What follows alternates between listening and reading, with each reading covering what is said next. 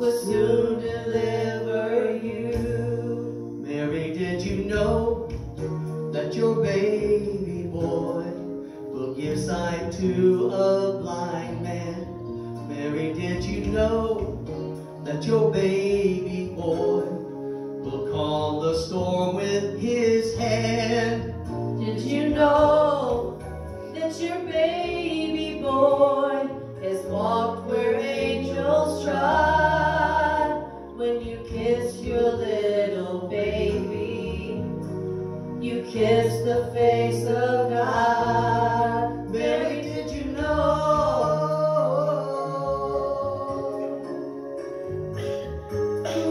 Ooh, Mary, did you know? Did you know? Did you know? The blind will see, the deaf will hear, the dead will live again. The lame will leap, the dumb will speak, the praises of the Lamb.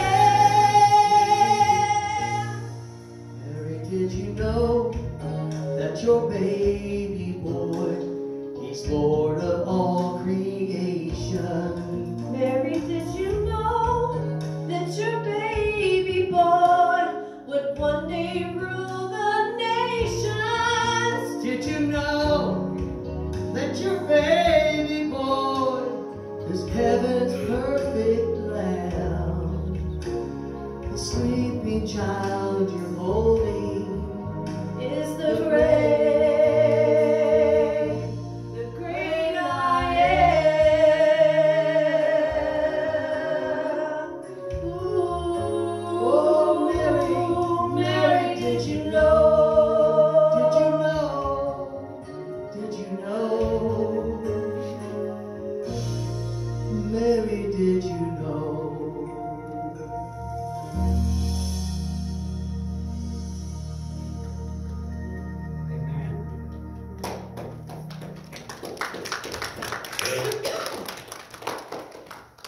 A word now wrapped in human skin.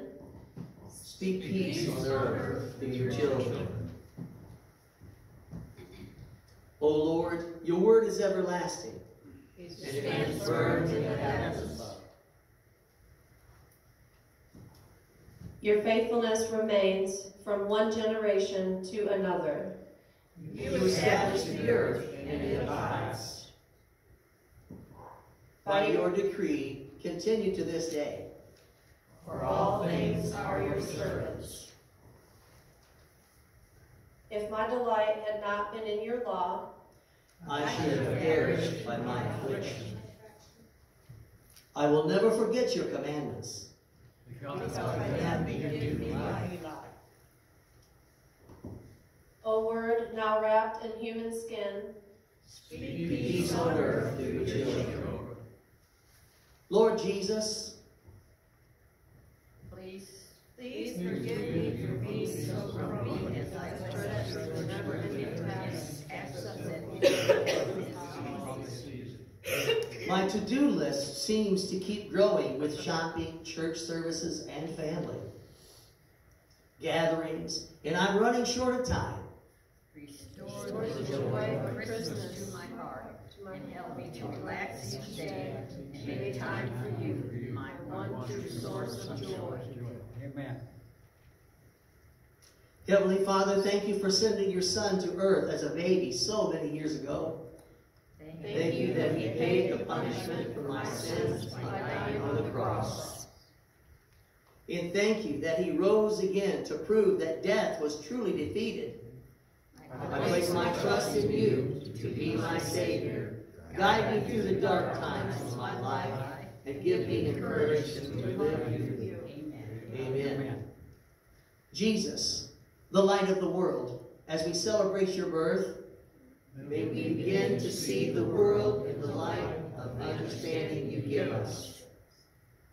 As you chose the lowly, the outcasts, and the poor to receive the greatest news the world had ever known, so may we worship you in meekness of heart.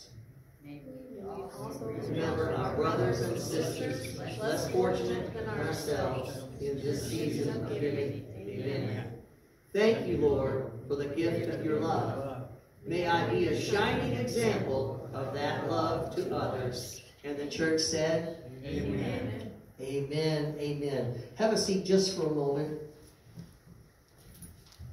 I just want to close with a thought. And I think it's important for us to remember this. It's in the bulletin. Because as you think of yourself and you think of the changes that you would like to see in this world. Have you ever heard this said? Be the change you want to see. Yes. Amen? Now listen to what I'm saying to you. Be the change that you want to see. And many times we're looking and there are so many people who will follow the unfaithful, will follow the untrue. And many times it's because it might be a loved one. And we're so concerned about losing connection with that loved one. You might want to be concerned, and I'm not going to preach here, but I just want to interest you in instruct you in something. You might want to be concerned more about losing not only your loved one, but losing the one that we should love. Many of us we've made vows. We call Jesus Lord, and He is Lord, but is He your Lord? Or has He been reduced to, I don't know, a Santa Claus? Actually, there was a video, and I probably should play it, but, well, actually, we did on midweek, where there was a manger scene, and the neighbor came across the road, and he's got his house all decorated with Santa Claus and lights and everything else, and he didn't have a clue what Christmas was about. And so he went over and he's looking at this doll laying in the manger, and he says, so, is this Jesus? And of course, this man who's his neighbor said, yeah, that's Jesus. So I suppose he grows up, right? Yeah. And he becomes Santa Claus. No. We have to be very careful.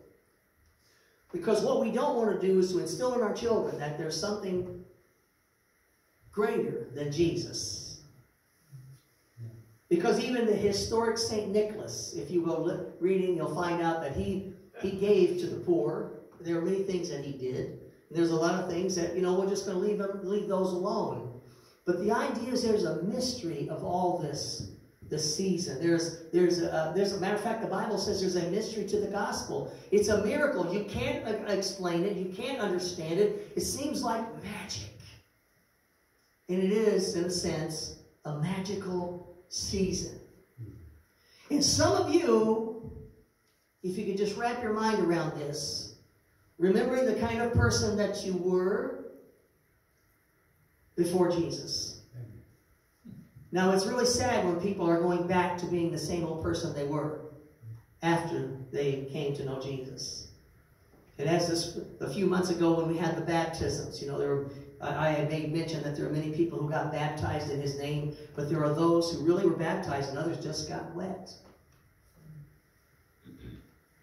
We can't use our prayers, and we can't use the Scripture. We can't use our prayers as some sort of an incantation. But there seems to be something magical about it when we use the Word of God. But the idea is you need to become the change that you want to see. How many of you want to see your loved ones on the way to heaven, and eventually you want to see them in heaven? Just to be clear, I'm not in any hurry. No. Amen? But I don't love this life more than the life that is to come. But what I do understand that there's a responsibility that I have to let His light shine that others might see. What does your light look like? Yes. Every time you get a body ache, a heart ache, or a butt ache, next thing you know, you're not serving the Lord as you ought to. But we're encouraged in the Scriptures that we should be as good soldiers. Did you know that a soldier endures hardship? There's something else that a soldier does, and is he submits himself to those who are over him. Amen? Even when the commander gives him an order that doesn't seem to make sense, he will obey those orders. Somebody say amen. Amen. So going back to the idea here in our closing thoughts for this morning, think about the changes that you would like to see in this world, and bringing your hopes and your dreams